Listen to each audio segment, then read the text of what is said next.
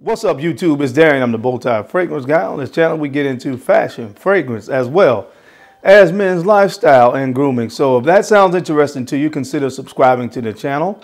And also make sure that you go ahead and tap that bell icon as well. That way, when I upload new content on the platform of YouTube, you'll be notified. On today's video, I'm going to be jumping into my top 10 fragrances from the house of Frederic Malle.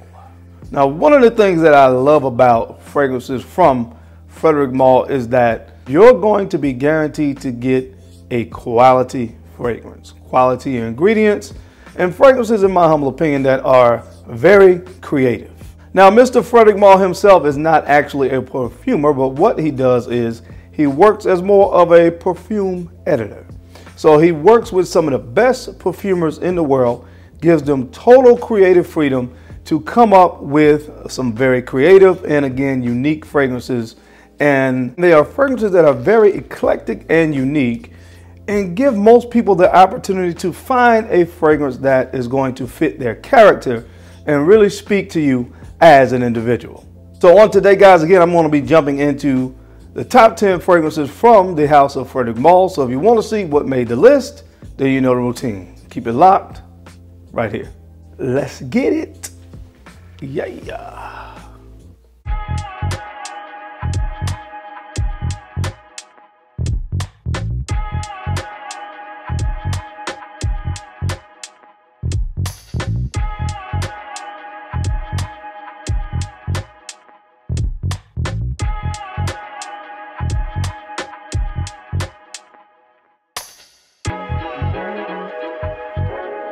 The Bowtie Fragrance Guy. All right, guys, we're back. Thank you so much for keeping it locked in. Let's go ahead and jump into this list of my top 10 fragrances from the house of Frederic Malle. And coming in at the 10th spot is a fragrance done by a perfumer that I really love. I have a lot of respect for. If you guys are not aware, this particular perfumer is one of the perfumers that worked on my fragrance that I did with Novelty Parfums, which was Obad, now known as Lyric, and that is none other than Dominique Ropion. The fragrance that I'm talking about is a fragrance. Well, I'll tell you about it. Let's show you first. It's called Geranium Pour Monsieur. Geranium Pour Monsieur. And what this fragrance is all about to me is the note of mint. Now, this fragrance has mint as well as geranium, so it is almost like a double dose of this minty freshness that you get in the opening of this fragrance. Now, I have read before where some people compare this fragrance, the opening of it at least, to smelling like toothpaste, and I can't remove that imagery from my mind, because I do agree that it does smell a lot like toothpaste in the opening of the fragrance, but it's so much more than that. There's some depth and some complexity here to this fragrance, just like, of course, most of the fragrances that you're going to encounter are from the house of Frederic Malle. Again, some of the best perfumers in the world have teamed up with Frederic Malle to produce these fragrances. And again, one thing I would say about all of them, you can smell the creativity and the quality of these fragrances through and through. And at this point in my fragrance journey, that's something that I really, really value and appreciate: creativity and high quality ingredients. And that's definitely found in here. Now, you're going to get, in addition to that very clean, minty freshness in the opening, you're going to get some anise in here that gives this fragrance a lot of character, some cinnamon on the dry down, so a little bit of ambroxan. So again, very well done fragrance. But again, I have some ones on here that I like more than this, obviously, but this is a good one. So check this one out, guys. It comes in at the 10th spot. This is called Geranium Pour Monsieur. So guys, really quickly, let me say this. I want to send a shout out to my good friend Berta, who works at the Frederic Malle boutique in New York. Now, when I was trying to order one of the fragrances on this list, I actually ran into some issues. I actually had to call the store, and she was very, very helpful. We got into a conversation. I ended up talking about, my YouTube channel, and she actually happened to be a fan of the channel. So that's always a good thing. And just kind of talked about, some things I'm doing on the channel. And she also said that, she wanted me to leave her email address. So I'm going to put the email address up on the screen, and I'll also leave it down in the description as well. So if you guys want to check out any fragrances from the house of Frederic Malle, this is not a sponsored video. I don't get a kickback or anything like that. But I did tell her that I wanted to, refer you guys, if you want to buy anything, any fragrances from Frederic Malle, you guys can hit her up, because she's going to give you guys like a little free gift just for being a subscriber to my channel. So I thought that was amazing. So I'm going to leave Blurta's information here on the screen, as well as down in the description. If you want to email her, if you have any questions about the brand, or again, if you just want to try to, of course, purchase anything, she'll be more than happy to assist you with your purchase. All right, guys, so the next fragrance on the list, coming in at the 9th spot. If it were for just grading this on scent alone, this fragrance probably will be in my top 3 because it smells that good. I'm going to talk about in a moment why it comes in at the 9th spot, but I love the way this stuff smells, and this one is called Outrageous. Outrageous. Now, this one was done by Sonia Grossman, and this particular scent is a citrus-based fragrance. That's the best way for me to describe it. It opens up. It has green apple in here. There's some grapefruit in this as well, so it's very, very fruity, very citrusy. I think there's a mandarin orange note in this as well, which is actually the primary note that I get in this. You get a great burst of citruses in the opening of this scent. And then when it dries down, this is a very clean fragrance. There's some neroli here, some orange blossom, a very clean musk, as well as aldehydes. And you guys know I love aldehydes. It gives that soapy, clean vibe to fragrances, and you get that all throughout this scent. Now, based on scent alone, this will be in my top 3, but I will tell you guys that the performance on this one is very, very bad. It's very bad. So I couldn't in good faith put this higher on the list, because I know it's one thing for a fragrance to give you 5 to 6 hours, maybe 4, and some people say, it's not the best performance. But this fragrance only gives me about 2 to 3 hours. And for what you're gonna pay for it, I do understand that's not the best proposition. But man, for that 2 or 3 hours that you get out of this stuff, I'm telling you, it's amazing. Very uplifting scent. It smells phenomenal, but once again, it does have and suffer in the performance category, but it still smells amazing, and that's why it's in my top 10, because it smells that good. So again, guys, if that's your thing, if you don't mind the issue with performance, if you're just going off scent DNA alone, I am sure you would love this one. It's in the 9th spot, and again, this one is called Outrageous. All right, guys, now coming in at the 8th spot, this fragrance right here doesn't get a lot of talk, but it's really, really good. And this one was done by Michelle Rodniska, and this one is called Noir Apis. Noir Apis, from the house of Frederic Malle. And this one right here, guys, is going to open up. You're going to get a blast of this orange note. So again, fruity orange, but it's combined with a very green accords that runs right in combination with the orange note in the opening, and that's coming from geranium, and there's a slight rosy nuance here as well. Now it lists rose, but geranium can kind of give like a green rosy nuance as well, so it has rose as well as geranium. So you get this, again, this kind of green, slightly rosy nuance in the opening with a blast of orange. But what this fragrance is really about is the spices. It's the spices in this fragrance, and that's what this fragrance really is all about. You get some nutmeg in here. You also get some cloves, some pepper, some cinnamon in this one as well. And it rounds out with patchouli and vanilla primarily to my nose. So again, if you like fragrances that are green and spicy, then this is one that you will love. It smells absolutely fantastic, and the performance on this one is above average at about that 7 to 8 hour mark. Very well done fragrance. This is a fragrance for a guy that loves more of a green, gentlemanly kind of scent. So check this one out. Again, this one is called Noir Apis.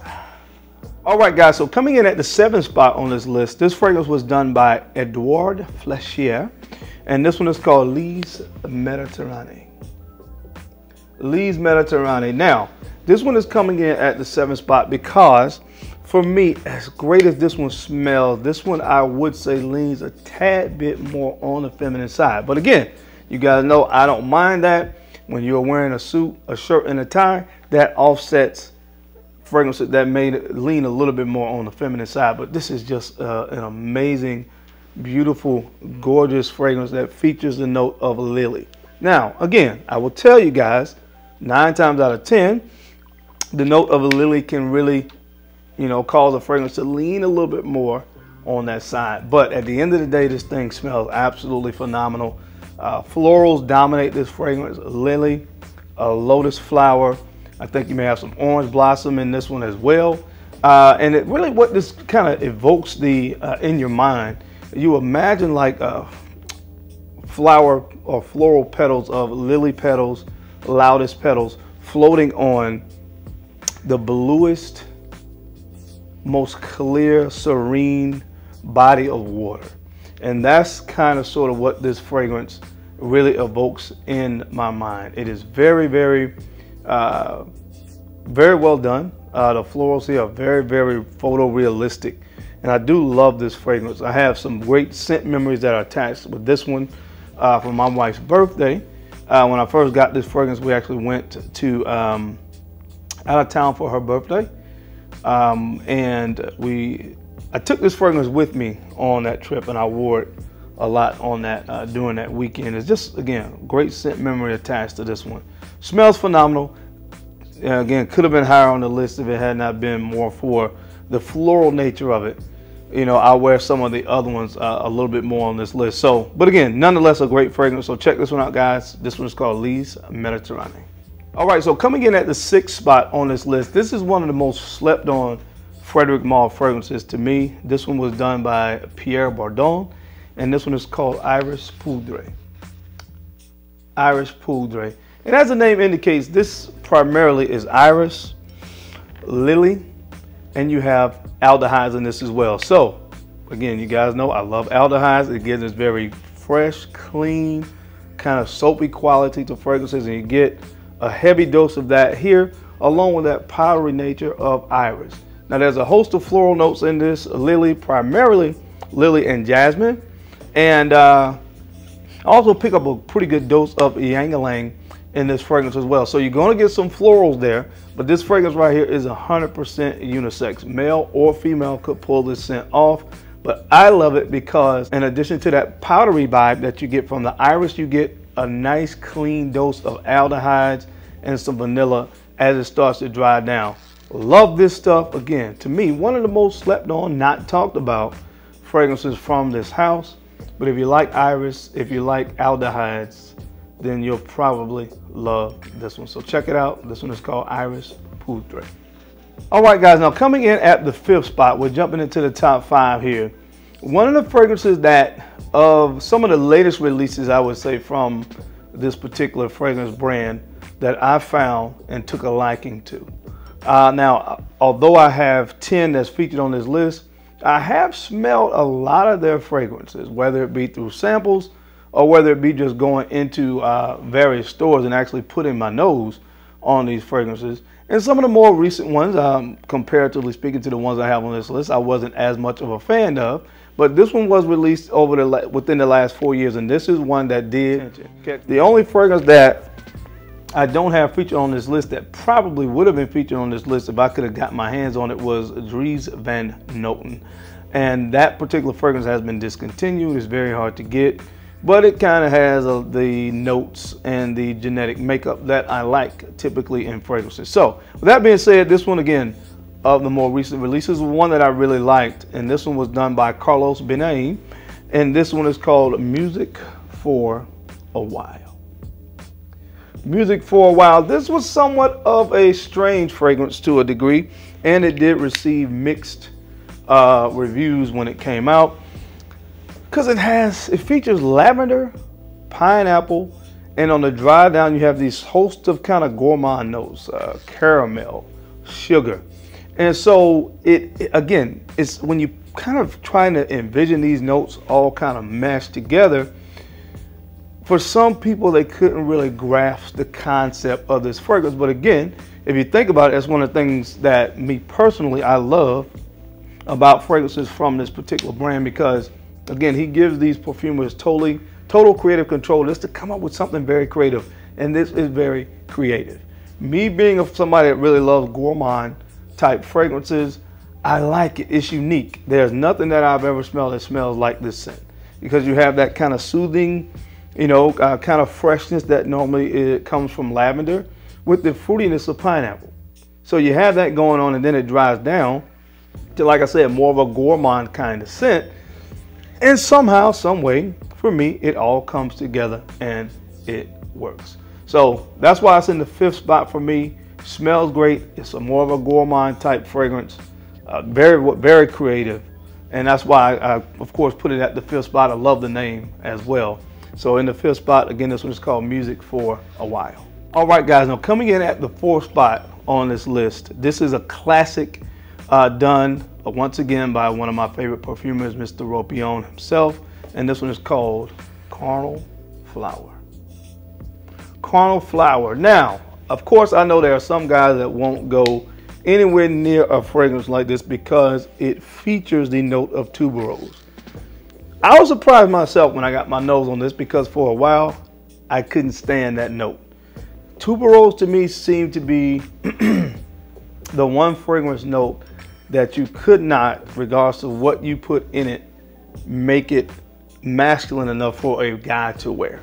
And then I found Carnal Flower from the house of Frederic Malle, and this one really changed my mind about the note of tuberose. Just like when I found Lyric Man from Amouage. I wasn't the biggest fan of Rose originally, and then I found Lyric Man, and I'm like, wow. So Rose can be done in a manner in which guys can really wear it. And again, that's what happened with tuberose when I found this one right here. So quite naturally, tuberose being the primary note, definitely unisex, could in some people's mind lean a little bit more feminine. But you also have eucalyptus in here that gives this almost euphoric kind of minty freshness to this scent, as well as coconut. And you guys know I love the note of coconut. So all together, it really just works, man. When it dries down, you're going to get a nice kick from musk. And that, to me, helps the fragrance and prevents it from being too feminine for a guy to wear. But man, you talk about something that's masterfully done. This should be in the dictionary by those words. So check it out, guys. You can pull this off. Trust me, this one is called Carnal Flower. All right, guys, I'm coming in at the 3rd spot on this list. I've talked about this fragrance a lot on this channel for great reason. This is another one done by Pierre Bourdon, and this one is called French Lover. French Lover. This can be summed up with 3 words: green, spices, woods. Green, spices, woods. That's exactly what you get in this fragrance. It's a very masculine scent. Could I see a woman pulling this off? I guess, but to me, this is really more of a masculine kind of fragrance.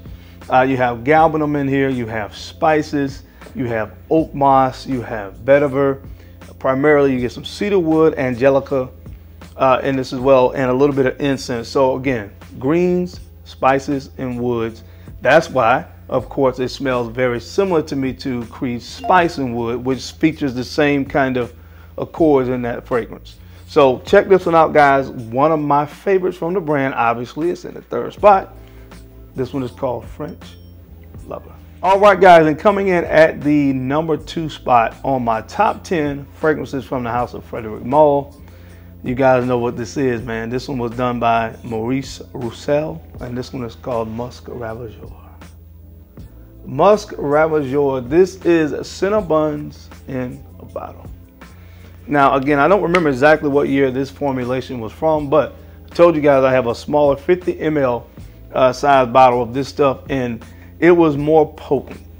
But in this case, I don't mind this being a little bit less potent, because what they did to my nose is they toned down the cloves. For some people, cloves was the note that made this fragrance a little bit more challenging to wear. But again, they kind of toned that down in this bottle that I have right here. And this stuff is absolutely phenomenal. The name and the term masterpiece, I think, is appropriate for this fragrance, because it just is what it is. That's what this fragrance is nothing short of a masterpiece. Cinnamon, cloves, musk, vanilla, sandalwood to kind of round it out and give it that, of course, that creaminess that you like in a scent like this. This stuff is just phenomenal. Is this going to be for everybody? No, but I think most people that appreciate fine perfumery will actually really love and appreciate this fragrance. It's in the number 2 spot for me for a reason, because it's that good. So check this one out, guys. Again, this one is called Muscravageur.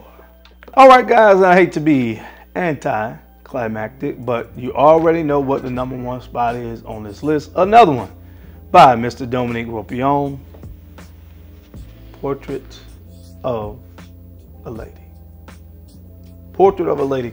Now, you guys do understand I have changed the name of this fragrance. It is Portrait of a Man, because it is very representative of me and, oh man, and what I love to smell in a fragrance. It features a note of rose primarily. You get rose, you get cloves, there's some raspberry in this, patchouli, of course, as it dries down, a little bit of a musk as well. This stuff is just, this is a phenomenal fragrance. It's a phenomenal fragrance. Anytime I talk about this, I just have to mention the fact that of all the fragrances in my collection, the most compliments I've ever received in one day came from this fragrance. It just works on my skin.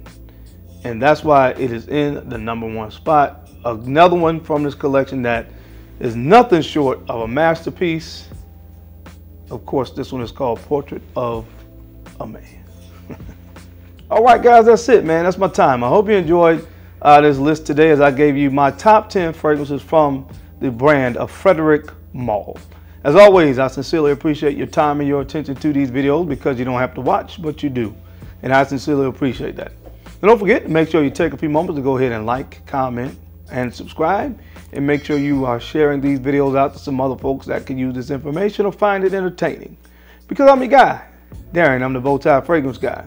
I love to look good, and of course, I love to smell amazing. So until next time, guys, keep looking good, keep smelling even better. I'll catch you on the flip side. Peace.